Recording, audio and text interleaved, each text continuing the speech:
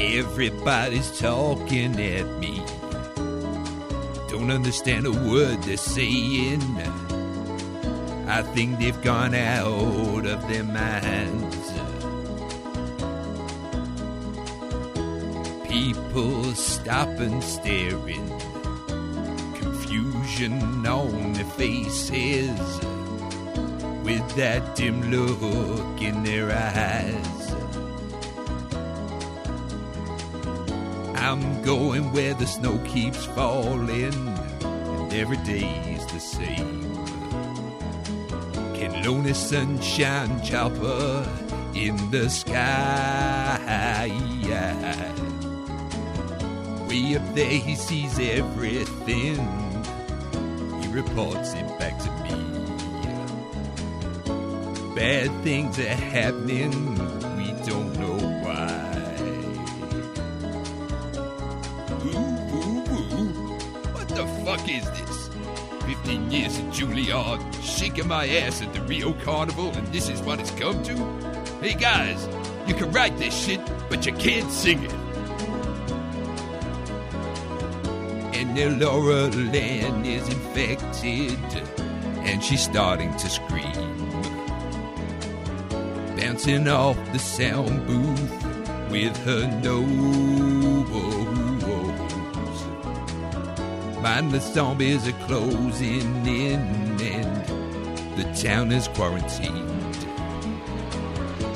This situation sucks him blue.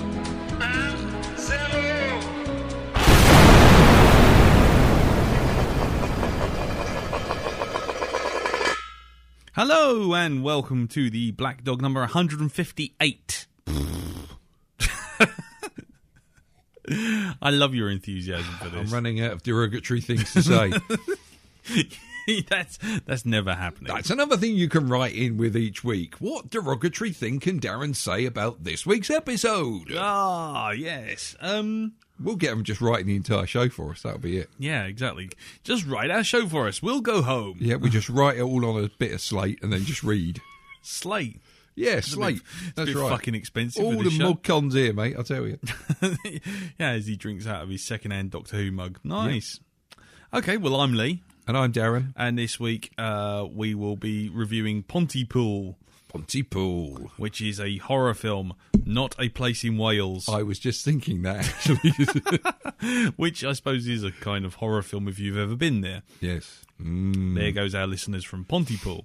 Bye, listeners from Pontypool. I don't think we've got any listeners in Pontypool, have we? Is I there an actual place in Wales called Pontypool? Yeah.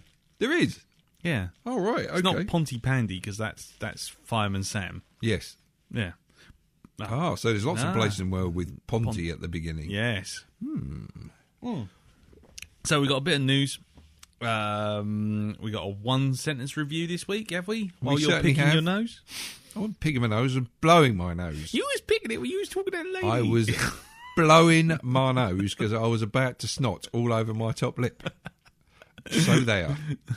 I could feel it slowly creeping out of my nose as someone with incontinence slowly feels the turtle's head rushing towards urine dribbling out of whichever bits they have to have on their bodies. Welcome to the breakfast.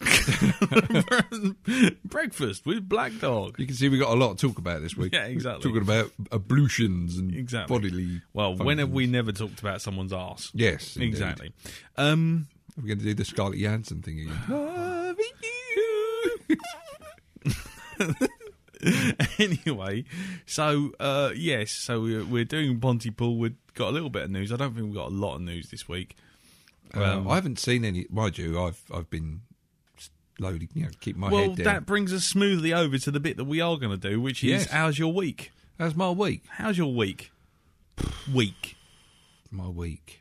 Seeing as you had a bank holiday and everything. Yeah, and stuff, and possibly the highlight of that weekend was Laura coming home and us going out for a drink with the lovely Sarah Lizelle. Lovely Lucky Minty. Yeah, lovely Lucky Minty. Nice. And a thoroughly good time. I seem to end up moaning about stuff, though, so, No change there, then. No change there, no. So she got a free episode. She got a free episode, yes, she did. Yeah, she got it right in the ear hole. An episode right in the face. Right there, bang, right in the ear hole. Yeah. So, but it was great to see Sarah. I haven't seen her in a while, so, must do that more often. A Blackdog moan bukkake. It is. Exactly. We could do a thing. The Blackdog moan bukkake. Coming in your face. Yeah. Anyway. Dingo and the baby. Wow, that just feels like my sister. Oh, yeah. Sorry. Anyway, moving on. Yes. Can you tell it's already a bit late? Yeah. Yes, it's a bit late. Anyway, it's already a bit late. It is. Right. Life is slowly draining from our bodies. There is no pain. We are receding like distant ship smoke on the horizon. Never mind. Anyway, sorry. We're going to start reciting poetry and shit now. Yes. Song lyrics. Yes. I wandered lonely as the cloud, Horatio. No, anyway, go on. So, anything else? Or was that it? Well, lately I have been playing what I can only describe as possibly the most pornographic game on the Xbox. Sam Fox's Strip Poker, 1983. No, that is The Witcher 2. Oh, now, a little while ago, there was a big controversy about GTA. Okay, old Grand Theft Auto, I think it's 5 or 6 or whatever it was, because they had a fucking 4 game in it. Okay, they had a game where you had to fuck and stuff, and that's you had to do it to the rim. God of War. God of War had that as well. No, well, they had it in this. I mean, it caused a bit of controversy because apparently I'm not sure of what the certificate was on the outside, but it was kind of young children can play this. Only the no, parents actually, no, it was an 18.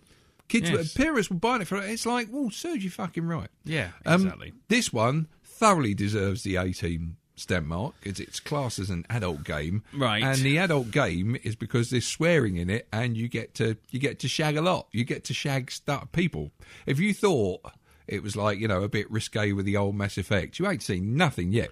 Mass Effect is positively Red Shoe Diaries, soft porn. That's soft, but this is kind of you get to see things, curly clock springs, everything. I saw everything. But that's what the internet's for. Yeah, but it's all there. It's all there in the game. So Do you think it's really kind of a sad indictment on the pair of us that we're both married? Yep. I've even got kids, and yet basically we get quite excited at seeing a bit of flange on a computer game and on the internet. I didn't realise it was like that. I bought it. It's like oh yeah, I've heard about The Witcher. Had the first one, didn't really play it that much, but I thought maybe because it's on the Xbox, it wouldn't be as risque as it is, but no, it is. So Nice. There we go. Nice. So anybody looking for a bit of a cheap thrill? The Witcher 2 is out now. Yes. Welcome to Blackdog Relate. But in general, I mean, Witcher 2 is a pretty good game anyway. The sort of like the pornography aside, it's actually not a bad game at all. And, okay. Good RPG elements. yeah, I bet it is. Role play. Yeah, skill points for your meat sword. Purple-headed love warrior, +1. So there you go. Stabbing. Yeah, stabbing. No backstabbing. No. Anyway. Yes, so keep going. That's really been my week, and more technology failing around my ears. I just seem to have absolutely magnets in your shoes. I've got magnets in my shoes. I think I have, because things are just failing with things I thought I'd fixed last week. I'm getting emails this morning. It's like, no, don't send me an email with that written in the fucking title. I don't want to see card scan for as long as I live. Oh, card scan, by the way, ladies and gentlemen. Yes, the security of...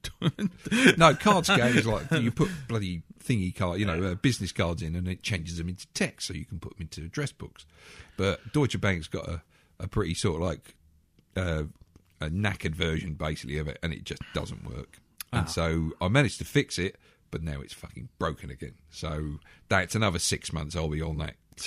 Well, surely the amount of money that they spend paying you to fix a fucking card scanner, they could have got an intern for like 50p a day. They could have done just to scan a lot in. I'll write it all in by hand, yeah. But no, that wouldn't work. They don't do that. They don't do that. No, that's not how it's done. It's got to be card straight in the machine, bang, straight in the address book. And it was working. It was. Damn nabbit. And then they had to reboot. Buy a fucking new one. Well, there are some different ones, different models out there that we're looking into now. So, but anyway, yes. How was your week, Lee? Well, my week was, I say semi-eventful because I went to Offset Audio, which is a good friend of mine, two good friends of mine, who I used to work with at Cartoon Network, but they've got an audio company called Offset Audio, which is very good. What sort of audio do they specialise in? They do TV and they do promotional stuff. They do a lot of stuff with MTV and Comedy Central and all this sort of thing. Anyway, so as a bit of a sort of, ta-da, look what we're doing, let's all have a bit of a laugh, get to know a few people. Basically, they had a Mario Kart night. And well, there you go. Yeah, and so basically it was like different channels fighting for their honour. So there was like people who I used to work with at Cartoon Network, and then there was Comedy Central, there was people from Paramount Comedy Channel, there was a couple of people from MTV, and then there was a couple of people from sort of random sort of places. And all playing Mario Kart on the N64 on a 60-foot fucking projector, which was awesome. Lovely. I made it through to the semi-finals. Did you? Yeah. And then I got flattened at the very last fucking line. I was second. And it's like only the first two placed in a 4-player game go through. Right. I see. I was on the line, and some fucker basically zapped me with a lightning bolt and then run straight over me. And then not only did they run straight over me and run me flat, but they actually took second place.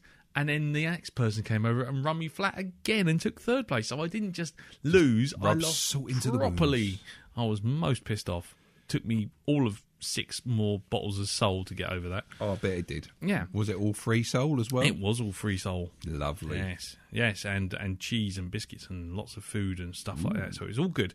And lots of voiceover people who you kind of be talking to, and you go, hold on, let me close my eyes and listen to you. Ah, you're the guy off the Honda advert. Oh, you're the guy. Yeah. Oh, you're the guy who did this. And so that was quite cool as well. And it never really materialised, but I was kind of a bit miffed. But well, I wasn't miffed because it wasn't really fair for me to be miffed, because it got mentioned that we might all turf around to the improv theatre around the corner and meet Mark Meir, Commander Shepard himself, who was in town for the MCM Expo and for this thing. Who keeps eluding us. Yes, he does. And what's even worse now is Claire, one of the people of Offset. Yeah. She also has a photography thing on the side, and she took loads of photos. She hung around with him all day at the MCM Expo, taking photographs of him in the Shepherd armour.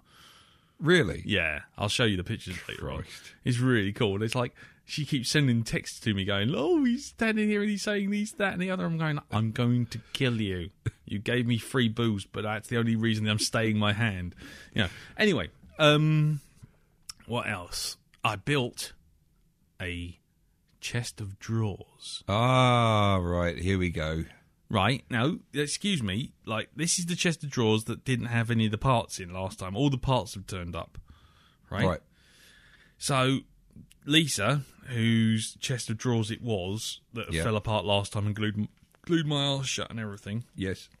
You may have noticed coming in that they were all sitting in the alleyway down the side of my house now. Oh, I didn't see that. Yeah, all in bits. Don't worry, you'll see I'll see that later on, yeah. And, so got this thing. And it's like, right, okay, I'm going to build it. And there's Lisa sort of hopping around, and she's like, I'm not going anywhere, Daddy. I want to see you build this. And I'm like, oh. No pressure. Oh, okay. And so I ended up actually sort of trying to do the dad thing of letting her do some of it. Because lots of it's just like pushing in dowel rods and stuff. This is an Argos one, so it's all wood. This is not like metal runners and all this kind of thing, which is the last time when it all fell apart. Yeah. This is all wood, just screwing things together. It's like sort of big boys Lego. That's what it was. Right. Yeah, I still managed to smash 3 fingers with a hammer. Right. I sat on a pin. No joking. This pin went fucking balls deep into my arse cheek. It went through my fucking jeans as well. Ruined a completely good pair of jeans because blood all over them. But it did. Well, basically, what happened was we opened up all the things. We were opening up, and Lisa's going, "Oh, what's this do? What's this do? What's this do?" And I'm going, "No, put them back, put them back." And there was all these little pin tacks that we're going to tack on the back. And there was a couple of really heavy duty ones, which we used for like because it's quite a tall thing, you can sort of pin it to the wall. Ah, right, okay. And there was one must have been stuck in the carpet. So when I've sat back, and I've got doink right on it. Fucking hell! Oh man, alive! I've still got a plaster on my arse for that one. Have you? Yeah, my right cheek. But it bled everywhere. It was only a little tiny hole, but it went like I say, it went balls deep right up to the fucking little nib, like the little flathead bit that you fucking whack. Ow. Anyway, other than that, I stepped on a screw that with bare feet. That really hurt. Lovely.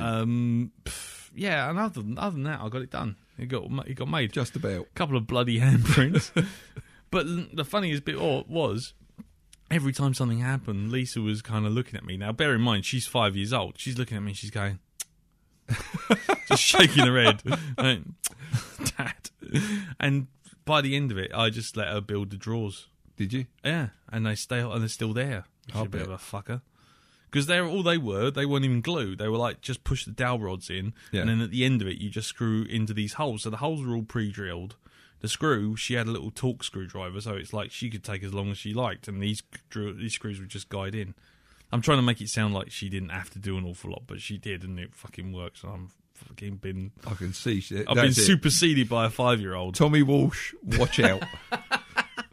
But the best bit, smacking my hand with the fucking the pins, because like she's going, "Oh, I want to have a go with the hammer." I'm like, no, you're a 5-year-old. I mean, I'll let you have a go with a screwdriver. That's fine. Yeah. But fucking pins, no, I'm not doing that. And I've gone, look, you're going to be careful. And I've gone, bang! Like, fuck! It was like, yeah, no. So let's try it again. See, that's what happens if you don't hold it right. Bang! Fuck! By the end of it, I was holding the pin with my ring finger and my thumb. It's Reg Prescott. My index finger and my middle finger were hello, DIY. Nailed it. Got it.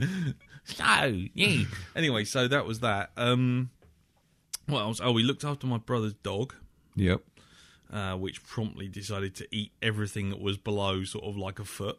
Oh, wonderful. Yeah. So basically the cat food, fence, everything. It just like mad boxer dog bouncing around for 2 days. That was all right. It finally calmed down sometime sort of like late into the evening of the second day when we were taking it home anyway. And then, Carol said, we should take it for a walk. So we took it to High Elms, went around this forest, and all I did was kind of go, no, don't eat that chihuahua. No, don't eat that fucking... And this dog is insane. It would attack anything. There's a fucking, I don't know what they're called again. They're like Finlanders or Laplanders or something like that. They're a monstrous fucking dog. I mean, it's like its head is like a bear, and its feet are webbed. Oh, I know those Newfoundlands. That's the ones. And this thing was gargantuan compared to this boxer because she's only like 2 years old. Yeah. So she's still like 2 foot off the ground. This thing, I mean, it was already sort of waist height to me just standing down. He could have just gone to that dog. Paw. Exactly. No, she's fucking having it. And it's like, Jesus Christ. One arm, I know joking, felt longer than the other by the time we walked around that field. And Carol's going, maybe we should train her a little bit for Spence and Ev. And I'm like, no, leave that to them. And she's like, yeah, but if we let her off the lead and let her know that there's food there, I'm saying, no. If you let her off the lead, she's going to go straight for the nearest dog, savage it, and we're going to get fucking sued. It's going to be Fenton all over again. Fenton! God's sakes, Fenton! Anyway, so there was that. Other than that, I watched Epic. Went to the cinema to see Epic. Okay. And how did we find it? Epic was average. Okay. It's okay. I tell you what, have you seen Fern Gully? No. Okay. Well, for those listeners who have seen Fern Gully, cross that with Lord of the Rings, add a dash of Star Wars, and you've pretty much got the plot. And then after that, you kind of just sort of fall asleep. But the animation was beautiful. Yeah. It's the first time I've been to a 2D screening and thought, I really wish I'd seen that in 3D. Oh, right. Because it's got some lovely visuals, absolutely gorgeous. So if you go for the visuals, go for the look, and go for just the animation, yeah, absolutely brilliant.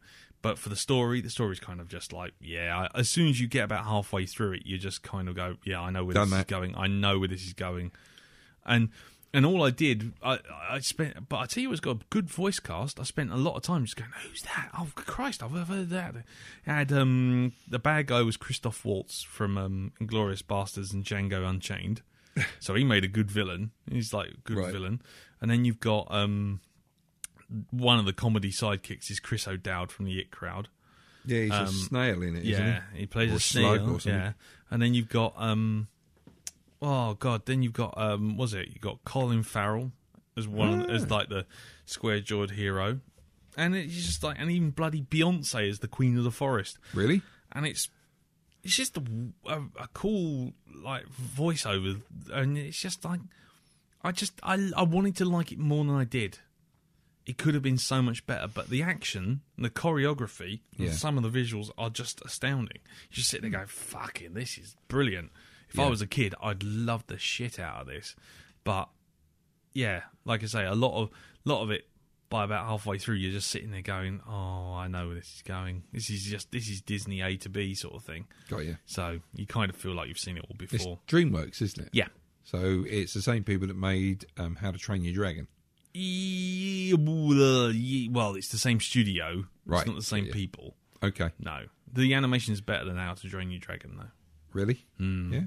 Especially on the lead character, MK. It's just really cool. She's really just... There's just moments where you suddenly... It's only when you catch the look of the stylized eyes you suddenly think, oh, crap, no, that's not a real person. Because it's just that she's so heavily stylized that it's just... Sometimes you'll see her walking along and you think... And then she does like a little flick and little side things and little asides. Yeah. And you think, wow, that's really nice. And then all of a sudden you see the big eyes and you think, oh, God, no, it's a cartoon. And it just kind of flips you back out again. But the animation, really nice.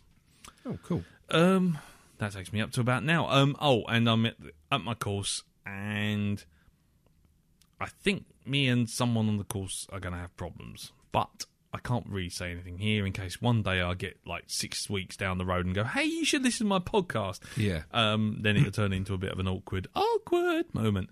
But as it stands right now, I got so exasperated with one person who, it's just like we did a part of this course. I won't say what bit, just so that way it keeps you a bit vague.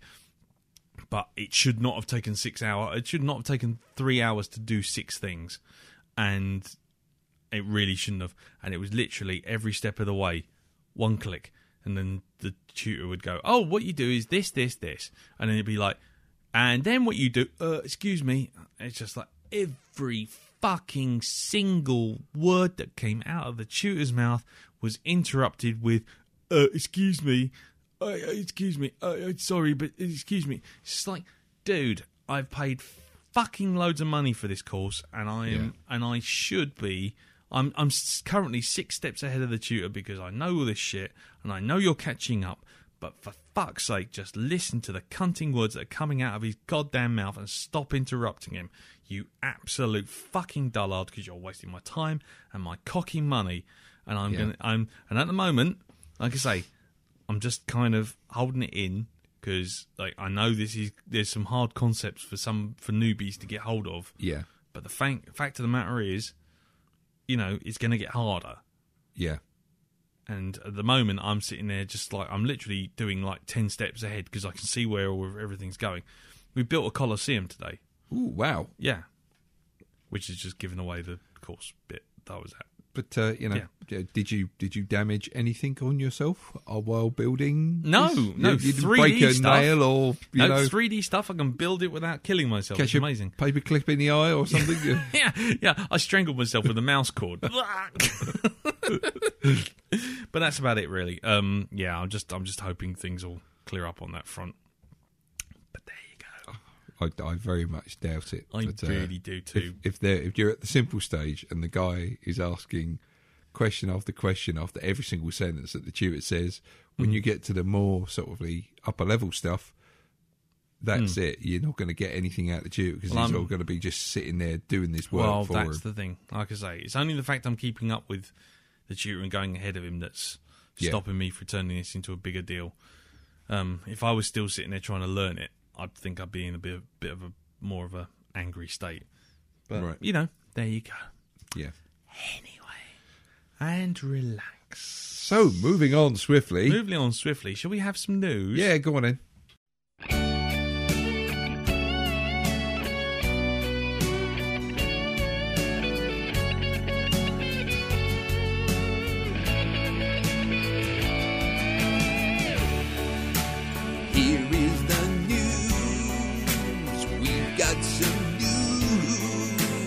Fucking big news.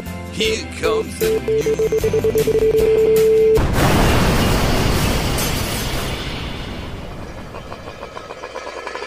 Right, okay, so better news. Well, we got actually more news than I thought we had. Let's start off with the fantastic gobsmacking news that I know you've been waiting for, Darren. I know you've been waiting for this for a long time. It's a long Room time. 2? Nope. Leprechaun gets a reboot. Well, great. Yeah. Apparently, it's going to be a WWE reboot starring. I'm sorry, what? There's a reboot with starring I don't know, wrestling. Hold on, maybe Ollie Peters. Tell me who it is that's. This is who's taking the role of the Leprechaun. Is it going to be Rey Mysterio or something like that? Or is it Hornswoggle? Hornswoggle? Yeah. Now, that's one I've never heard of. Little wrestler called WWE. Hornswoggle. I'm going to have to look that up. Yeah. But anyway, it's also got director Zap Lipovsky, who directed a sci-fi film called Tasmanian Devils, which I'm sure we've all seen. Oh, yeah. So high on my... Oh, that's Hornswoggle. Show me. It's safe to say it's kind of like the WWE equivalent of Peter Dinklage. I shit you not. There you go. Show me. I will show you. Call it up on your magic phone. I've called him up on the magic phone. Oh my god. Okay, See? fine. Right, okay. On Badass Digest, they actually say they wonder if it'll reach the epic majesty of Leprechaun 2 Back in the Hood. But there you go. So, yeah, anything to add to that, Dal? Or shall I just move on and pretend that we never talked about that? This is the guy that's supposed to be playing the Leprechaun, yeah? I would imagine, unless there's other small people. Because apparently his WWE... identity is actually supposedly from the end of the rainbow in Ireland. So, Christ Almighty! Did he come overseas on a bag of Lucky Charms? I think so, with a pig under his arm. Christ Almighty! Can you get any more sort of stereotypical? Yeah. Well, if you want some more fun facts. There's a new Chucky movie. Is there? Yeah. Which sort of racial stereotype is that going to involve in it then? I don't know. It's called The Curse of Chucky. Curse of Chucky. Yeah. No details are known, but a poster is out, and it looks just like Chucky. Right. Did you ever like the Child's Play movies? Never watched them. I watched the first one, and I couldn't be fucking bothered with it. Yeah. It's just like... When you get to talking dolls, it's just like, yeah, okay, I'm out. Thanks. Yeah, good night. Yeah. Next piece of news is apart from the almost incessant amount of TV spots for Superman and Pacific Rim, it seems like they're just going for a world record of how many trailers they can release in a week. I thought they'd done a final trailer, but now they seem to be doing TV spots. I've only seen one TV spot, and that's enough for me. I'll be honest with you, I've not gone near them, but it just seems like there seems to be one every single day. I do have one other bit of news about Superman that I did see on one of the film sites. There is about to be a prequel comic released for Superman, but it doesn't feature Superman in it. it features Supergirl. Right. Okay, so this is actually officially Supergirl in this. Mm-hmm. I don't know whether she features in the final film, probably not, but in this, so she's actually they're saying that she is a proper character within that universe. Okay. So who knows if there is a Man of Steel 2, and hopefully it's not directed by Joel Schumacher. If some bastard put that picture up On the Facebook group. on the Facebook group. Which you can find at facebook.com/group/the Blackdog podcast. Got to get the Yes, you have. Yes, got to get it in there. You never know. We may see Cara L in it. Yes. Oh, yeah. Anyway. I will find him. Moving swiftly on. That is going to be the new Neil Before Zod, isn't it? What? He's gonna be, I will find him. Maybe we should have that as a soundbite for whenever something displeases us. You know? Yeah. I will find it. Whenever somebody mentions Paul W. Anderson or something like that. I will find him. Yeah. There's been the other week, I think it was you or Jim mentioned when I was mentioning about Saoirse Ronan being the was it Scarlet Witch? Yes. And then there was going to be Quicksilver, both in the Avengers 2. Oh, yeah, I know what's coming here. And you said, I think it was you, said, but they're mutants and they're related to Magneto. That's right, because they are his children. Wouldn't they be in the new X-Men film? Well, seems like you're not the only one who was thinking that, because apparently Bryan Singer's announced that Quicksilver's in Days of Future Past. And so is the Scarlet Witch. I don't think she is. They both cast are. them. They both are. Interesting. That makes it even more interesting now. By rights, though, they've got more right to be in an X-Men movie than they have really in the Avengers. I know they were part of the Avengers, but if you're not going to... it doesn't really make that much sense, because you can't just sweep their sort of their past under the carpet. No. Fine, you could probably make one up, but what if Marvel films do actually get the rights back to the X-Men or some of the X-Men? I know the rights for the characters are for both the Scarlet Witch and Quicksilver are kind of split between whoever's doing X-Men and whoever doing, in Marvel Studios are doing Avengers. But really, they should only really be used in the X-Men, because then you've got that whole link about where they come from, who they are. Well, I don't know. I mean, to be quite honest, those two characters for me were always the least interesting of the Avengers anyway. But Quicksilver is a cut rate Flash, and Scarlet Witch is so fucking super powerful. It was just like she can bend reality. Okay, well then all bets are off. She's quite there is. It's like she's so powerful. She gives herself children. In the actual comic, she marries the Vision, who's an android, and then just basically starts going a little bit mental because of all the cosmic forces she's trying to handle, and actually makes herself pregnant. And there are, she gives herself children, and somebody, it's like, who's kind of outside the reality stream or something, is like, how the hell did you get children? Okay, I see right and there. So things break. Well, finally she does break, and then there comes the House of M. That's when I jump. That's when I jump off the cosmic crazy train with comics. Yeah, because that kind of stuff is just like, you're just trying to make shit up now.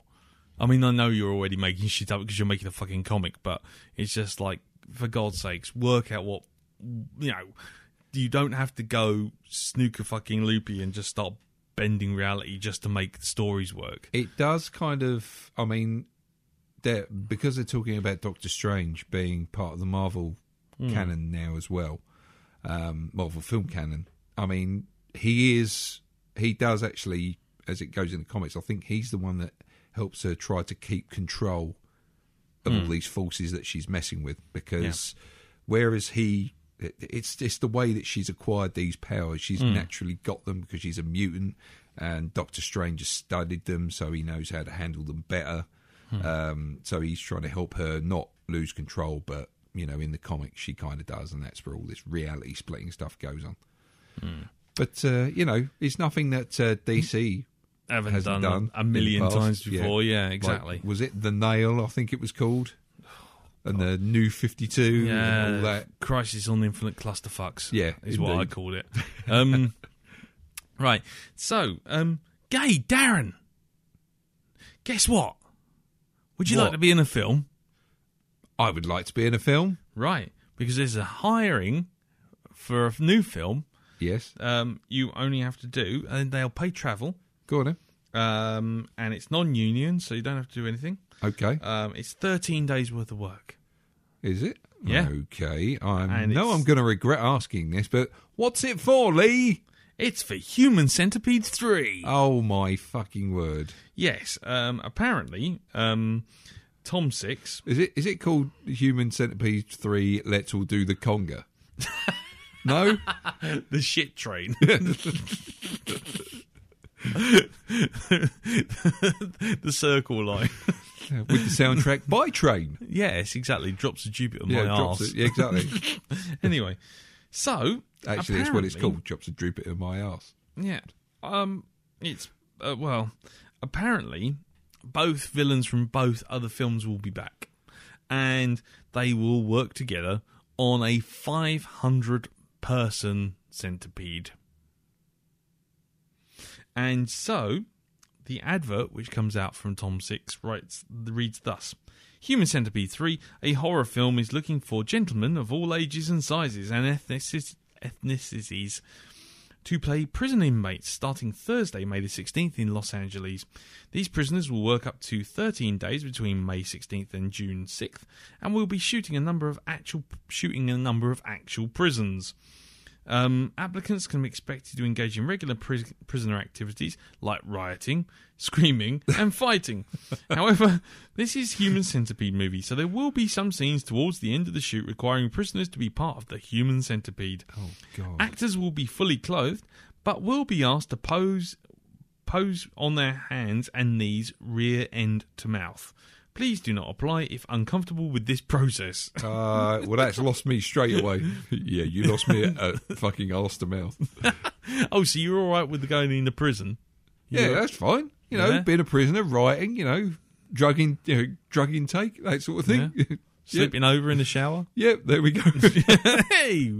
Woo! Pick up the soap. What? I don't have soap, you will have in a minute. Is that your loofah? No. It's Lex Loofah. Anyway, so, if anybody's interested, I know it's already started, but, do check out Tom Six's website. I'm sure he'll be more than happy to accommodate you if you feel like sticking your nose up someone else's arse. That'll be about the end of the news, I think. There's plenty more, but it's all X-Men related, so I'm just going to move on. Is it? Yeah. Oh, okay. Right. Shall we see if Jim's got any Profannisarus for us? Let's do that.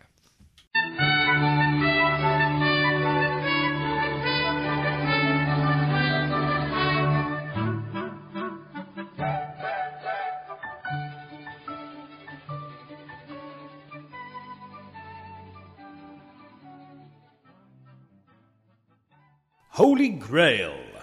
Noun. A mystical artifact, believed to be the cup used by Jesus at the Last Supper, which, according to medieval and other legends, has miraculous powers, such as healing the land and granting eternal life.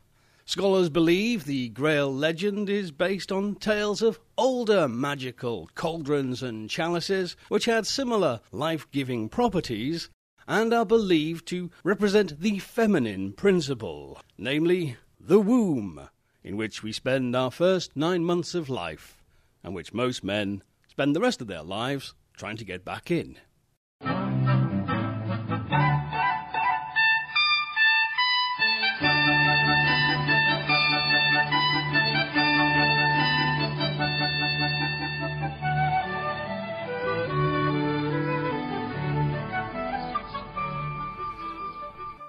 Thank you very much for that, Jim. And you can hear Jim on old episodes of this, the Blackdog, this old shite, or you can find him celebrating the 100th birthday of the great Peter Cushing. Peter Cushing, that's right. On Hypnobobs this week, which you can find on hypnagoria.com or on geekplanetonline.com or on iTunes. And go give him a review as well, because he bloody well deserves it.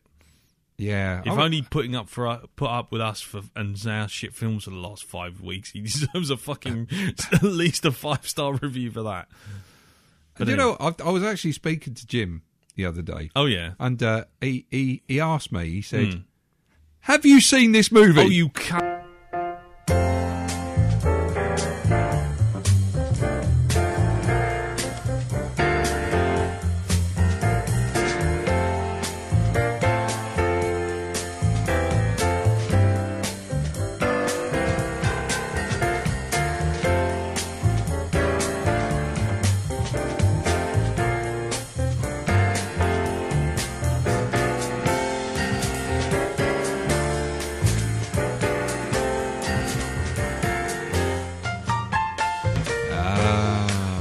Here we go. Who have we got this week? We've got one from Anne-Marie Org. Okay. So, are you ready for this? Yes. Okay. She wants to know how, in one line, you'd review The Matrix. The Matrix. The Matrix. Not Revolutions. No, that's... Oh, well, that'd be Reloaded. Not rebooted. Not DLL error.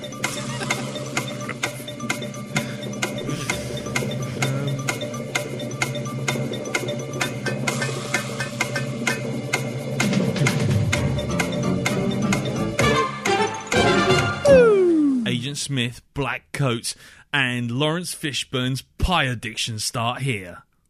Cool.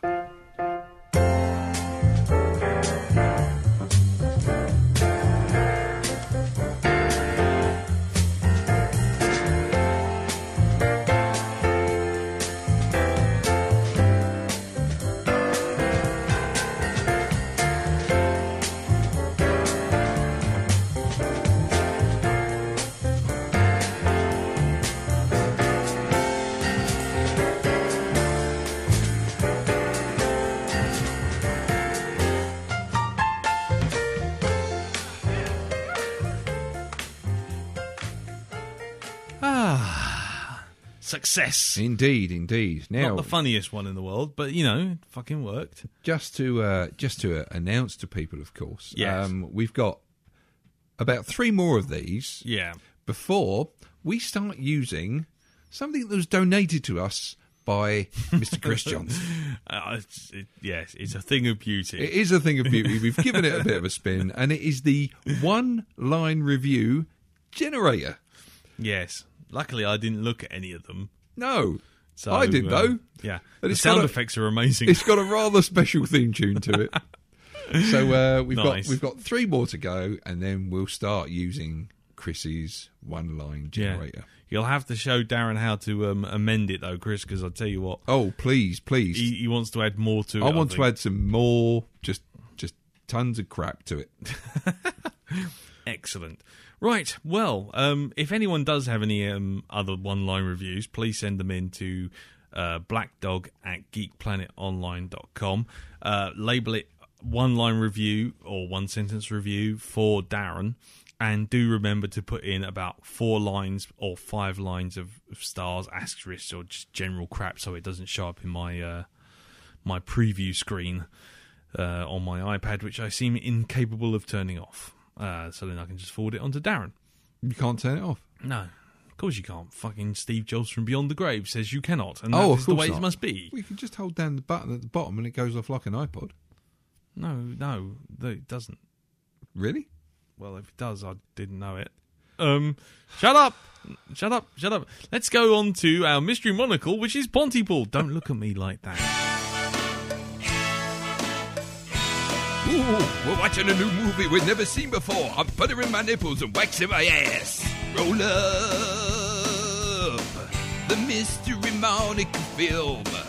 Roll up for the Mystery Monica film. Roll up Masturbation. for the Mystery Monica film. Roll up for the Mystery Monica film. The Mystery Monica film is waiting for us to hit play. Going to watch it today. What will we say?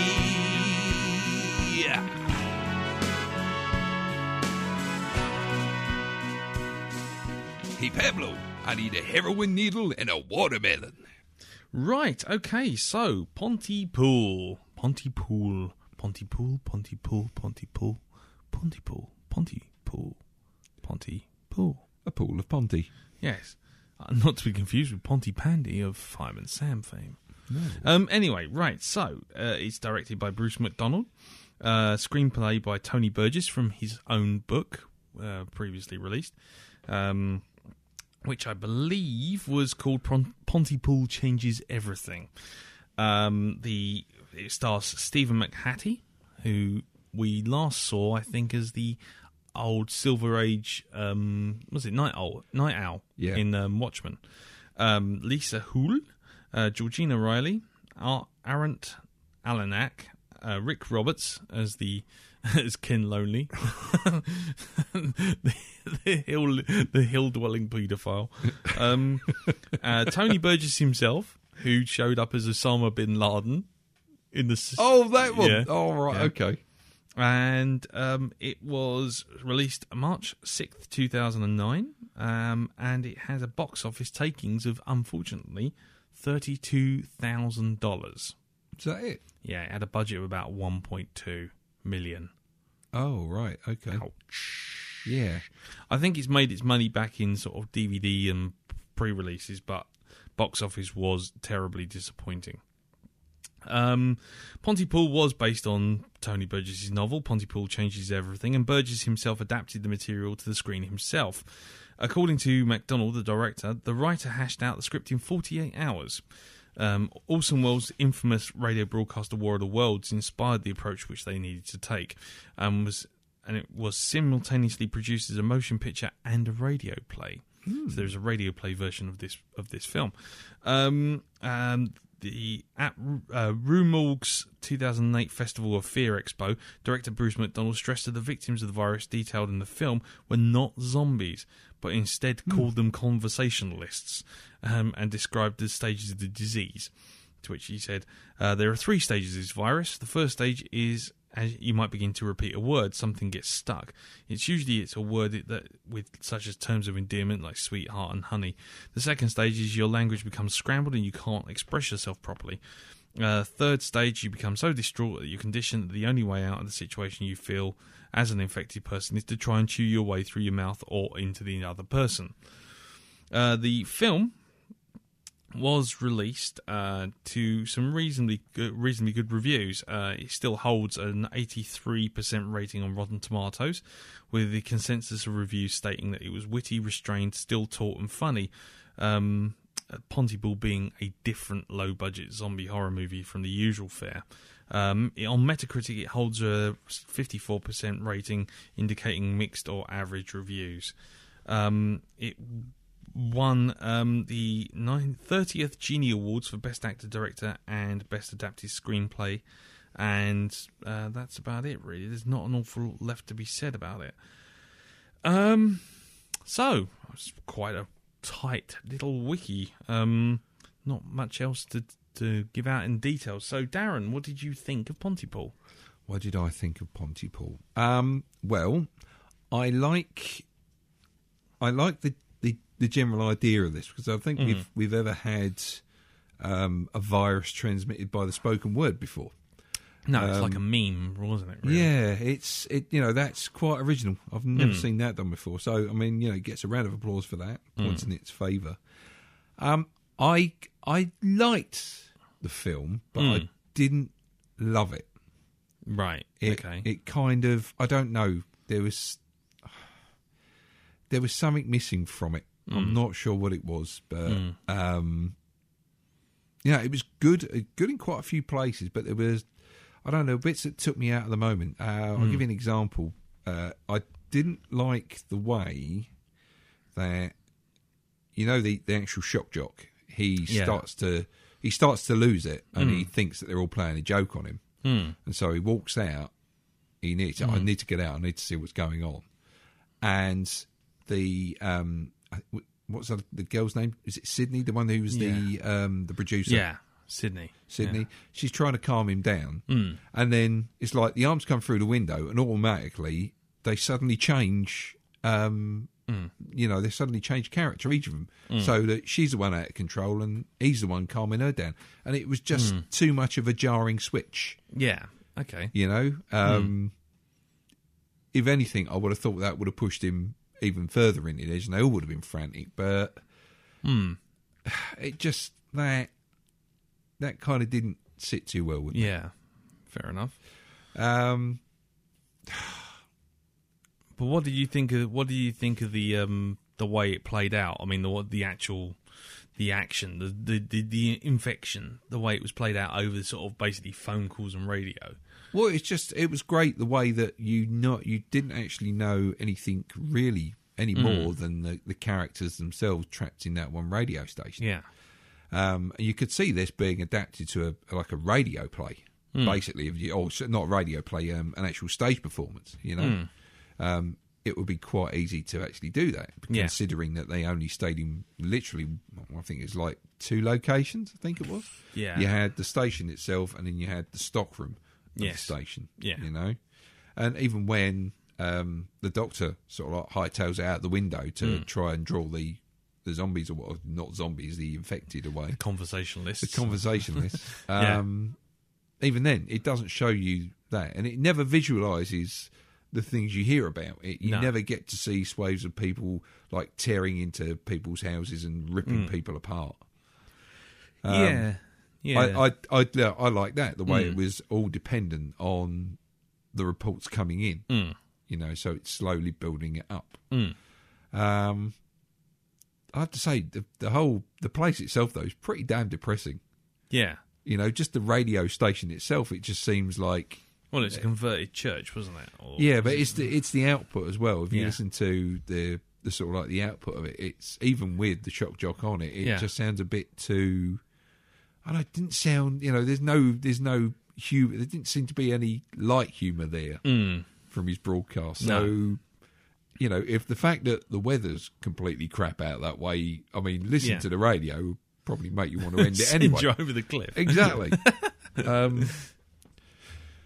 But so in general, you know, I kind of like the film, but I don't think it would be. I wouldn't class it basically as a classic. I think it took a nice direction, but but I think it kind of at one point I think it kind of lost its way a little bit. Yeah. You know, it kind of ran out of steam a bit, and then of course you had the zombies. Or should I say the conversationalists coming in? Yeah. So I did like the radio parts at the end though, as a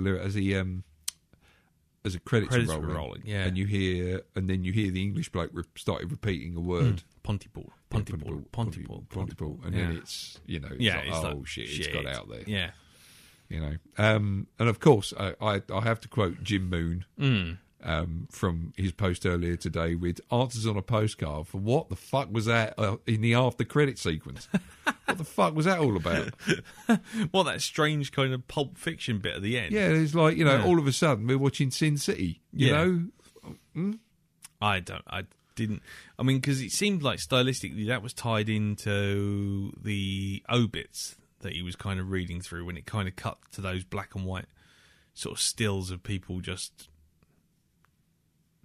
Because when he was doing the obituary, which was one thing I have to say, that was one thing which didn't take me out of the film, but certainly had me scratching my head. Well, it's like, how would he know? How exactly? How did he know that chain of events? That just seemed to spring into his head.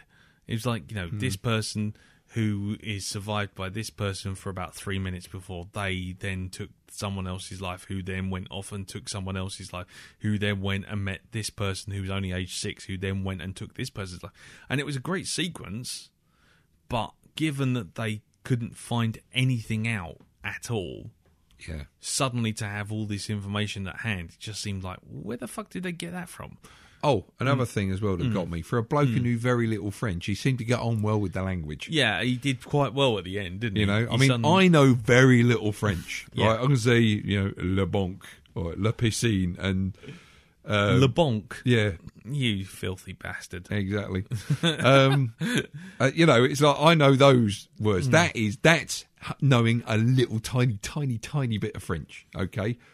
Not what he came out with. No, right? He seemed to be quite fluent in it. Yeah, he did. And there was all sorts of weirdness. There seemed to be all sorts of weird inconsistency. It's like, 1 minute they're sitting there looking at Laura Ann through the window, and then suddenly the doctor says, "I wonder if she can lip read."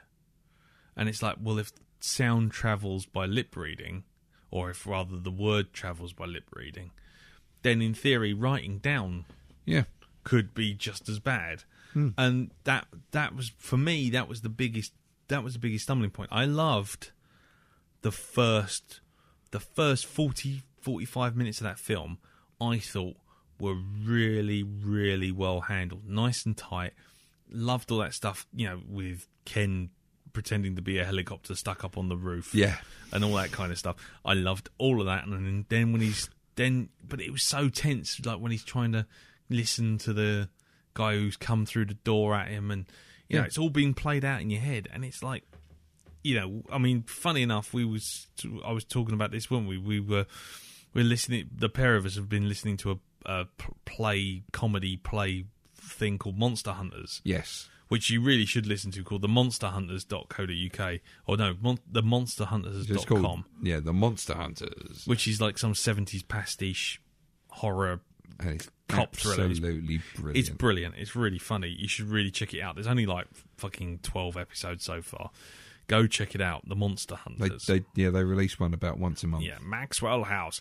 Anyway, but the thing was, everything that happens in that, you're listening to it. And it was quite interesting because I was listening to that, and then all of a sudden, next thing I know, I'm watching Pontypool, and you're listening to what's going on. And the radio play aspect, I think this film would work a lot better as a radio play. Because that whole thing with Ken, and there's the guy who's fallen down the hole, he's broken, he's battered, but he's still trying to whisper out the words. Yeah. And then he starts doing that baby noise, and it's like, oh, Ken, get the fuck out of there, Ken. Indeed. And it's like... And that was it. When you kind of close back in on what was his name again? Oh, Mazzy? Mazzy. When Mazzy's up against it, he's going, Ken, get out. Just walk Get away, away Ken. from him, Ken. Get away from him, Ken. And I'm sitting there going, you get the fuck away from him, Ken. And it's like, so the first half of it had me like that all the way through. It's like, because that sort of shit, when, Dawn of the Dead, some of the most effective stuff at the beginning of Dawn of the Dead, the Romero film, is the shit going down in the TV studio. Yeah. You're sitting there watching world collapse via a TV studio with a lot of people sending information out there, not knowing if there's anyone out there to listen to it.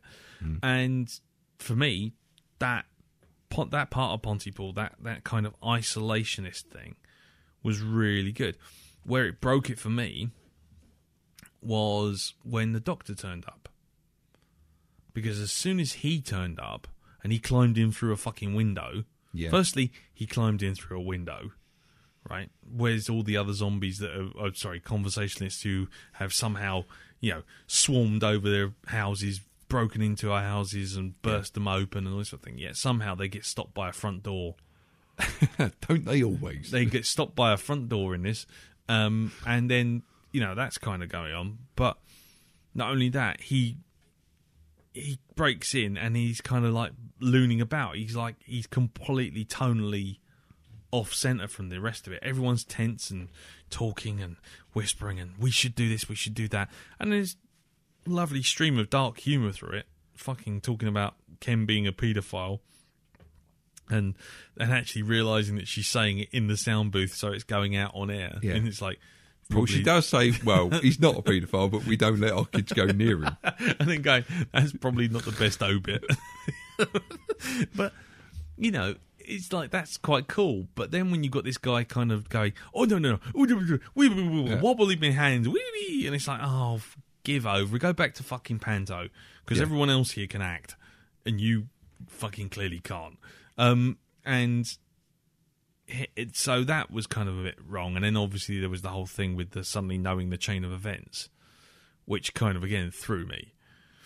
And it's, you know, there was little bits and pieces like that where you kind of, you can work your way around it and go, oh yeah, okay, fair enough. But the final bit that really kind of, I don't know, kind of sort of broke it for me. Yeah. Was when all the conversationalists are up against the window of the sound booth. Yeah. Because suddenly they've gone from... the doctor does explain that you can't... You know, they don't work by vision, they work by sound. They're hunting down sound. But, you know, if that was the case, why were you getting all that stuff earlier on about them sort of storming around and swarming over cars and all this kind of stuff? Because... presumably they wouldn't have heard the people inside, and how would they have broken in and all this kind of thing. And it's just like, so for me it was a bit inconsistent. I think that was the problem. It was inconsistent. Yeah, there was lots of it that worked really well, and there was lots of it that just kind of went fell apart. I thought the acting was good. Yeah, as you say, the guy picking up French like fucking Billy O seemed a bit much. But, yeah, it's that, you know, how much French, you know, just a tiny bit. And then he goes into his, you know, he's actually speaking whole sentences to her that make sense, you know, he's not getting them wrong or anything, you know. Yeah, and it's things like that, and it's things like, you know, Sarah Ryan is alive, you know, and then putting it out of the studio to lure him away, then the fucking speakers kick off and no one comes back. None of the conversation has come back when you got that, and he's throwing cans at it, and then trying to hit it with a hammer and a shoe and all this sort of stuff. And it's just like, so there's too many bits like that. That was funny. I did think it was funny. There was some really cool little funny moments, but it was just like, it didn't scare me as much as I thought it would. I thought that when that opening bit, when he's just parked up and then that girl comes up against the door, it's like bang, and then she starts talking at him, and it's like, okay, if the rest of the film's going to be like this, I think I'm going to be out. Because this is not my kind of film. It's just like lots of stuff pressed up against windows. No thanks. And, but it just didn't. It just sort of stayed that sort of, like they say in the wiki, it's just that Orson Welles pot boiler thing. You know, it's kind of let your imagination do the work. But then, like I say, then you get fucking, you know, Shakes the Clown or whatever his fucking name is come in and go, oh yes, I am a doctor. I've got this funny voice, don't you know? So I must be a scientist. Oh yes, hello. And it's like, oh god, who let fucking Shakes the Clown in? Who gave him a role and took his red nose off him? It's like, so that was all a bit, went a bit awry. I mean, so you wouldn't have this as a copy, or you wouldn't go out and buy this? Well, I did go out and buy it. Oh, you did go out and buy this. I mean, what I'm saying is, had you known what this was like, would you have gone out and bought it? I don't know. You know, it's still an interesting movie to watch, but I don't know if I'm really going to want to sit down and watch it again anytime soon, you know. I would. I'd probably be intrigued to see if there was any kind of consistency with like the words and stuff like that. Yeah. Because there's all that whole thing of don't say honey and don't say in terms of endearment, you know, things that get repeated a lot. Yeah. And whether or not you can actually logically follow the infection. You know, just little things like that. And like I say, I love some of the script. I thought some of the script was wicked. But you know, talking about honey the cat, honey, you know, that sort of thing.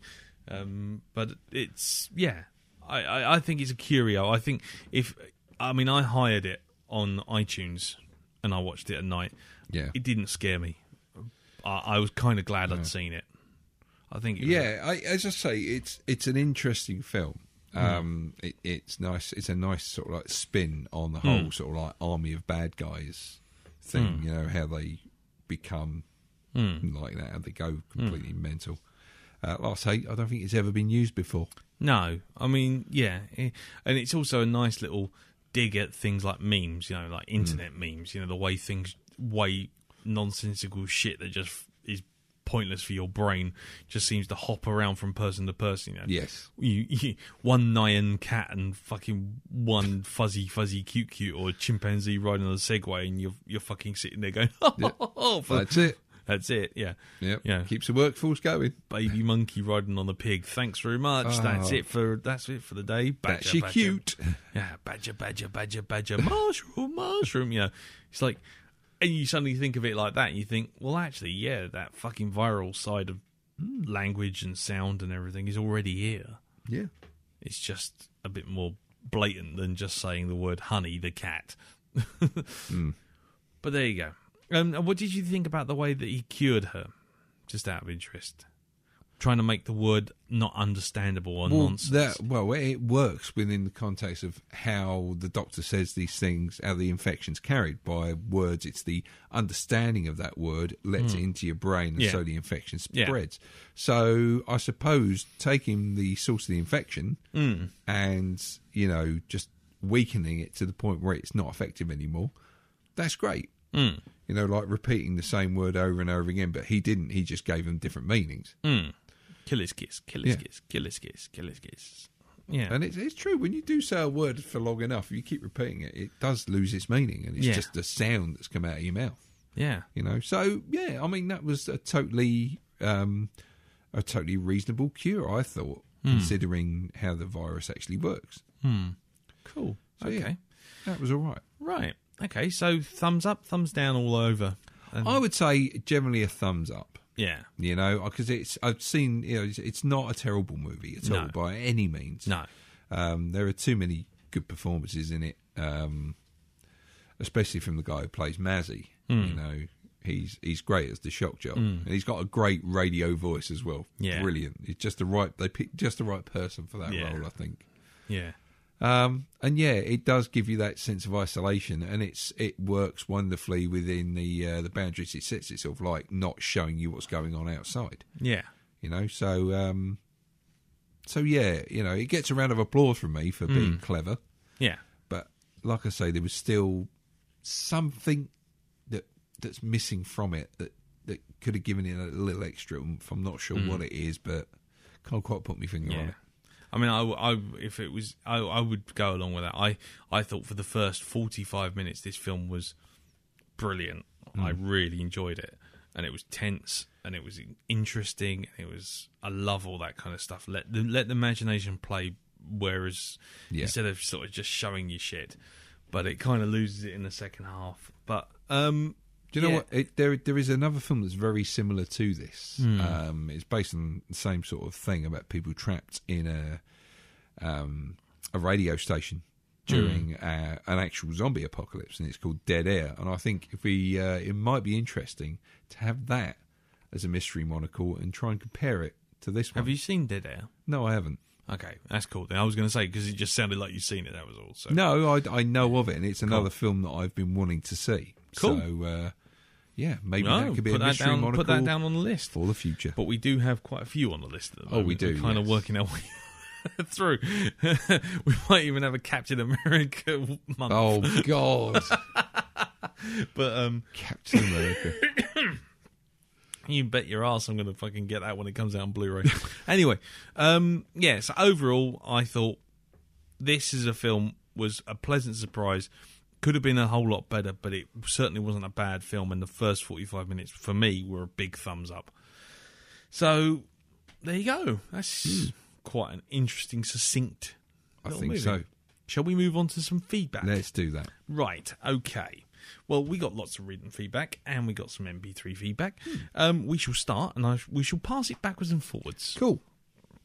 So, should we toss a coin for Jack's little on-air production meeting? Anyway, so the first piece of feedback. Okay, I think Jack, please don't take what we say the wrong way. I think you should feel honoured that we actually have a separate discussion about your feedback, and that, we want it to go correctly. We want to try and do it justice. So we have to wake up, or we have to. Wake up. We have to wake up, but we have to try and figure out which one of us is more compass mentis at this time of night. Jim's not here to help us out. Exactly. So it's reliant on us now. Jim and his bottle of brandy. Jim and his bottle of brandy. Anyway. So, the first piece of feedback, at least the first bit I've got on this iPad here, is from Mark LaHaye. Hey! And he writes, feedback for Pontypool, Pontypool, Poppy Tool, Pool, Fool, Real Mule. Hi guys, long time no feedback. I did do a partial Catwoman rewatch, but then it was so crap I had to give up as the feedback would have been just the word fuck drawn out for as long as whoever read it's breath could hold out. So he liked it then? I feel this might be a thread running through a lot of feedbacks that do. But anyway, so Pontypool, a mystery monocle for me too. So here's what I thought. Interdimensional invasion, plague, I'm not sure, but what an interesting take on the zombie genre. I loved watching it, but was stuck with the thought that this really would work as a radio play, and on researching I found that there was an audio version in existence. There were so many little touches in this film that added texture to the story, from the implied backstory that the DJ had lost a much better gig and ended up working this nowhere town radio station, to the weatherman in his helicopter that turned out to be a bloke you wouldn't trust around your kids driving around in a car playing helicopter sound effects. I found myself wanting to learn more about their stories. The end, where it appears the army bombed the town off the map to stop the spread of the plague, and in the process kill the people that have found the cure, is way more horrific than the plague itself. As you hear the radio chatter in the end, you know the plague is already out there. This is how the world ends, not with a bang, but with a misquote. Cheers for introducing me to such a cracking little movie, Mark LaHaye. There you go. So thank you very much for that, Mark. Yes. So, Darren, you have Ian Wilson. Okay. There you go. I will try Ian Wilson's You feedback, try Ian Wilson. We're working up the list. It's not just randomly picking people. Okay. So, there you go. So, and Ian's is titled Pontypool, a sinister Welsh village. There you go. See, I knew that. Or was it all made up? Am I just making this up? Go on, carry on. Okay, anyway, so Ian writes, Messrs. Metcalf and Barnard. Hello. Hello. Very glad to see you've taken on Pontypool. As a former student radio DJ, which acted as my gateway drug into podcasting, I was very engaged by the film's concept. A film where a zombie apocalypse happened off camera, with the main characters reacting to outside chaos from their insular studio, was very interesting. And it was made all the more tragic when Laurel Ann becomes infected and goes through all the symptoms. It isn't a flawless film. The guy playing Dr. Mendez is terrible, and the science logic of the virus and how to fight it is somewhat fanciful. But I find Pontypool to be a very engaging film which deserves a wider audience. All the best, Ian. Yeah, I'd say that as well. Yeah, it deserves more than 30 grand for its bloody budget, especially its I box think office. So, considering the sort of fare that gets a lot more money out there for just totally run-of-the-mill, sort of like, production line, story values, that sort of thing. Yeah. This, it's an almost original story. Well, it's a damn sight better than some stuff with like 4 times its budget and half Exactly. and 10 times its fucking take back, to be honest. Yeah, I mean, it's got it's got an intelligence in there, unlike things like bloody Fast and Furious. I mean, these are sort of fodder we are going to films. have to do them at some point. Oh, I'm sure we will. And I'm sure we'll get. We may even find that we get some sick little pleasure out of those films as well. Who knows? You're going to get a sick little pleasure out of it. I've only seen one of those films. Thankfully, I've seen the first one, and that's it. I've seen the first one 25 times. What? Well, I got stuck on a plane. On a plane. Oh dear! It was all like interstate flights over Australia, and every time we took a flight, they basically had the same Fast and the Furious on it, and then on the way back home, the airplane in-flight system broke. And then basically it was the only film for 24 hours on a flight. Shitting hell. I have seen Fast and the Furious more times than I care to mention. ever, and I don't really want to watch it ever again. Even just watching the trailer for 6 makes me twitch.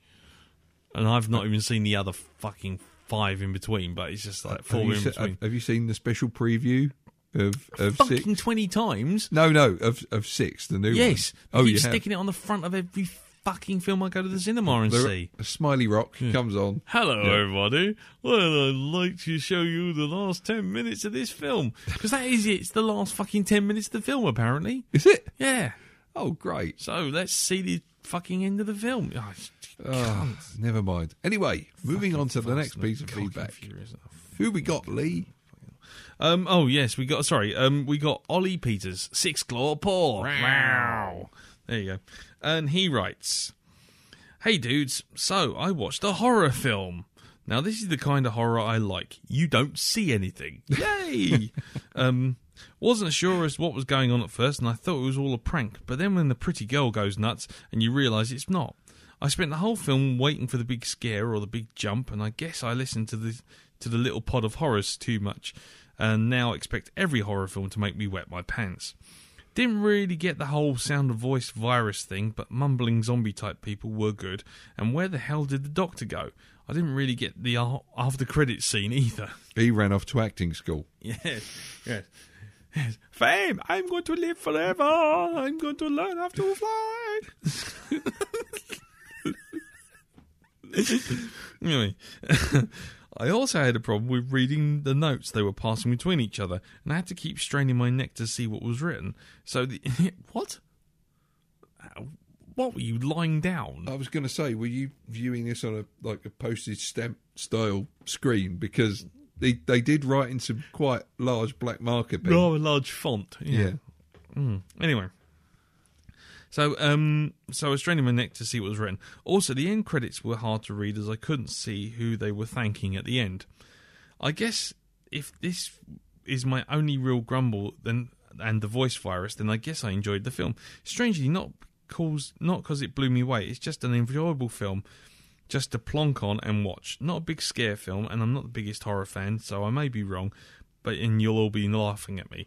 Anyway, I'll catch you later, guys. Ollie. So cheers, Ollie. We're not laughing at you. Just because you're a wussy wuss bung. Yeah, you know. We're laughing with you, Ollie. Honest. Yes, just because you won't watch any horror films. I'll tell you what, Ollie. There's another film. There's another film just like Pontypool. You should watch that. In it, you know what? It's got some text in it, so you can pause it and you can just read the credits. It's called Wreck. Check that out, Ollie. You'll like that. It's really good. Yeah, oh, you'll love it. It's yeah, just right like up Pontypool. your street. It's not too scary. You don't get to see anything, so it's all cool. This may be a lie. Right. Oh dear. Right. There you go. So, thank you very much for that, Ollie. Darren. Yes. Over to you, mate. Next one on the list. Let me guess. Dun dun dun. Oh, it is. It is the damp night. It's the otter puncher himself. Yes. Here we go. By the way, everyone else seems to be clambering to try and get some animal-based punching names. You have to earn it. Only we can bestow these names upon you. You can't choose them yourself, I'm afraid. No. It's like, choosing your own nickname. Or if you're in Harry Potter land, choosing your own wand. Exactly. It's just what comes naturally. And stroking your own wand. But that's for another podcast. Oh dear. Operation U Tree kicking my door in. There we go. And a partridge in a yew tree. Right, okay.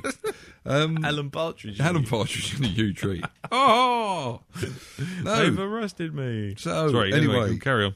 Let's get on to Jack's feedback. Okay, Jack. Okay. So, Pontypool feedback from Jack, and he begins. Yes. Aloha, ladies. Hello. Hello. Water puncher. Hello. Hello. You fairy fighter. Anyway, back to it. This is a sort of film which, under usual circumstances, I wouldn't have seen because, well, I've recently had a minor epiphany in realising that, speaking personally, I don't actually like horror movies very much. As in, I've come to realise that compared to other genres, they're just not really to my taste, by and large. Oh, sure, I like some horror movies quite a lot. Love them even. but they tend to be the kind of hybridized ones like Psycho, Evil Dead 2, or Willard. Ones that have a bit of something extra than straight scares, like comedy, mystery, stylized filmmaking, or social satire, or tits. Yes. Zombies, in particular, don't do a great deal for me, and I was pretty much done with them after 28 weeks later. So the main reason I even saw this for the first time around was that I got a free double pass from my fellow reviewer, Augusta, and I thought my horror buff mate Mark, a new Blackdog I hear, would like it at any rate, and figured, why not? Cool. Well, I found it quite enjoyable and moderately stimulating. I'm not sure if I'd have gone as far to call it clever, but I applauded it for being different, and at least shooting at somewhat more intelligent bent. I also remember being quite taken with McHattie's performance, an actor I was not familiar with, and it would later bug the hell out of me when he cropped up as the recently retired former night owl in Watchmen, and couldn't place a haggard-looking cunt for fucking ages. I think he was also in the X-Files at one point. Yeah, I think he's been in a number of things. Yeah, he's been all over the place. Whenever they need a shifty-looking evil guy, they call him up. Anyway, back to the feedback. Mm-hmm. Oh, and I also recall being a bit irked by the consistency of the blood smeared on the sound studio window. But I have a rather strong opinions about movie blood, so we'll just say that I'm not a fan of blood in most 70s movies and table that one for now. Looking back over it now, I don't know. I kind of wish I hadn't done the revisit. It's not that I think less of it now, per se, or that I think it's more pretentious than I did at the time, or whatever. It's just, I think you can never really recapture on a subsequent viewing that sense of what the fuck is going on that you get with the tense, mysterious movies like this. And that, like this. If you have the good sense to go into them first time knowing next to nothing about them, as we did, and it's well made, then you really are on the kind of rumbly-tumbly edge of your seat, not necessarily because you're that fucking scared, but because you just have no honking clue where it's going, narratively speaking. I often feel the same way when I channel surf into foreign films on SBS late at night, which tend not to stick to such traditional 3-act Hollywood structures. I find myself getting engrossed in wondering what is going to happen next. I guess it's the lack of predictability that appeals. But yeah, not so much this time. I did still think it was pretty good though, and still find the remoteness of the setting quite effective, as a pressure cooker environments in films always push my buttons, in a good way. That's all I have to say really. Latest gents, looking forward to hearing from all the Rocky virgins. Cheers, Jack. Yes, thank you very much for that, Jack. And Indeed. Rocky virgins. Yeah, I found out I'm one, apparently. Yeah, so am I. Although, I think you have to adjust the rules for England on that. But we'll discuss that later on, anyway. Okay. Well, you keep hold of the iPad, because I've got my iPhone. Okay, excellent. So I'll move on to the next one up, which is Heracles, as in Herc, as in the mighty Herc. And he writes, "Hello, gentlemen." Well, he's so formal. I mean, we've seen him in the pub about 4 times already. I was going to say, he knows we're no gentlemen. Yeah, I was going to say, he knows, especially after that conversation about, was it wrist rests? Sorry. But we won't go into that. No. But anyway. Hello, gentlemen. Interesting. This is the first time I've seen this. I hugely enjoyed the bottle episode approach of the first 2 acts and admired the restraint and pacing. I love the panic and slow burn fear that builds up as they try to work out what's going on. But it's a shame they felt the need to show the zombies, in quotes, in the 3rd act, because that quite deflated the tone and the atmosphere quite a bit. But that's my only major gripe, along with some strange underreactions at the time. But hey, you can put that down to shock and denial. I also enjoyed the performances. Yes, even the hammy doctor, though I think he endears himself to me because he sounds like a polite European juror in 12 Angry Men. Obviously, I'm a pretentious symbolism junkie, so I love the idea of the disconnect between language and meaning that can be dangerous. That was well handled, and the more I think about it, the smarter it mostly seems. Because I'm not going to get into any of this stuff But I'm not going to get into any of this stuff because, one, as suggested by the existence of the post-credits scene, which you can squeeze meaning out of if you're so inclined, giving things too much meaning isn't always the way to go. And two, there are a lot of clear ideas in this film, but there's also a lot of deliberate ambiguity in there. So as Yoda would be quick to point out to Luke if Luke asked him what semantic symbolism were present, only what you take with you. Number 3, I figure it's past midnight by now, and Darren is probably doing his impression of Droopy the dog, so I'll spare you the pseudo-intellectual bullshit and refrain from using enough syllables to make Lee cry. Overall, I enjoyed it. I think it made me think, and even though it didn't stick the landing, there's a great deal more good than bad here. I will watch it again sometimes, so thumbs up. Love and hugs, hugs, hugs, hugs, hugs, hugs, hugs, hugs, hugs, hugs, hugs, hugs, hugs, hugs, hug. Thank you very much for that, sir. Cheers, dude. Right, dude. Well, you are on to Martin Thompson. Yes, indeedy. And his titled feedback of Darren Diamond is alive. Nice. Okay, so Martin writes, good evening to all in the Blackdog chopper tonight. Just like you guys, I hadn't seen this film before, but at first I wasn't sure what to make of it. The camera seemed to be zipping around a little too much and trying to make 3 people in a room talking look more interesting. Sorry, I'm still helicopter. The film developed nicely, and the mounting tension was all well done. All in all, this was a brilliant, gripping drama with some great central performances. The concept was a neat idea too, getting sick from certain words. There are many theories about the power of words, and it is something that Doctor Who has come back to a few times, although this reminded me a little of The Mist from a few weeks ago. Very much so. The ending was decent enough, but I've no idea what the post-credit sequence was all about. Okay, so, on to Musical Month. Yes. Cheers, Martin. Rocky! Yeah, okay. Yes. Right, okay, well, the next piece of written feedback is from a new feedbacker, long-time listener, I understand. There you go. I love saying that. Hello, Lee, long-time listener. Long-time listener, first-time feedbacker. Anyway, no. So, this is from Jem Wagner, who... Do you want to read it off of that? That would be handy because this iPhone is teeny tiny and I haven't got my glasses with me. No. So, and I need to be able to read this. Oh, that's even worse. Hold on. There we Do the font. Do the font. I'm doing the font. Yes, turn it from 0.8 to 24. Silky. Yeah. Silky. My font's gone wrong. Right. Okay. So this is from Jem Wagner. And she's on the Facebook group, and she's an environmental games artist. She's an artist, does environmental games, and she's over in California. Wow. There you go. And so, she writes, hello, chaps. First, I'd like to thank you for your awesome podcast. Oh, shucks. No. Get out of it.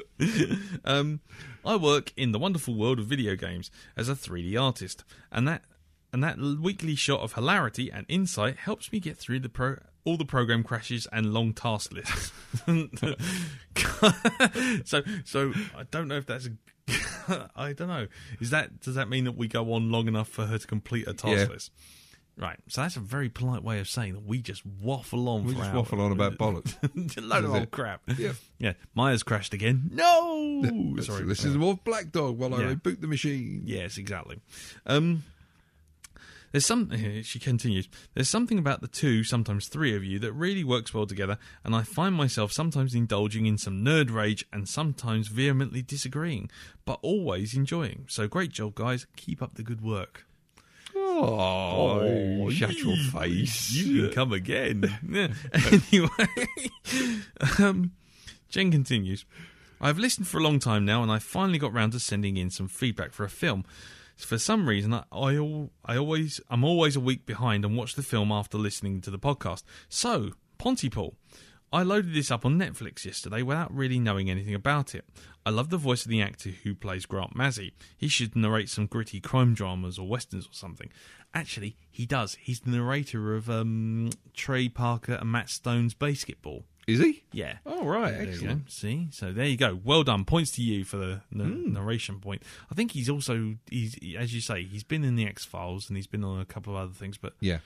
He has got a voiceover voice, hasn't he? He's got to me, it was like, smoky voice. For a while, Robert Patrick or If Wet.